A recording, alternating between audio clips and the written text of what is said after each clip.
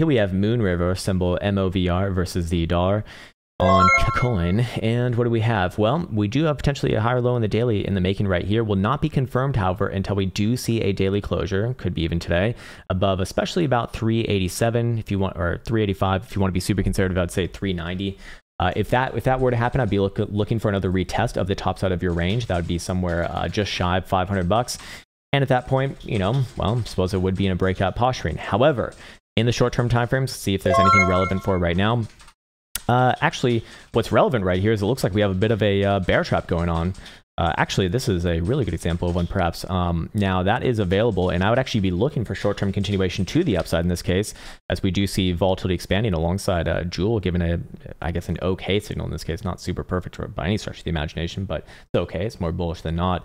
And I would actually be remaining with that as long as this one's closing 4-hour bills above 350. Below 350 on a 4-hour closure, I do look for this one to fall over a little bit more towards 295, 296 region. However, long-term, technically speaking, this is fine long-term as long as you do remain above that region on especially a daily closure. That is your higher low structure, and this would imply reaccumulation over the long period of time. Personally speaking, I don't think this one's moving anytime soon to new all-time highs, as we do see that volatility, while suggestive of a little bit of a short-term continuation move to the upside, is mostly working off of extreme conditions here. And, well, I see it trending down on most timeframes that matter, like 6-hour, like a 12-hour. I mean, the daily's probably not even populate, but yeah, same thing right there as well. It is trending down. So I'm inclined to say that it probably trades sideways within this region for a long time.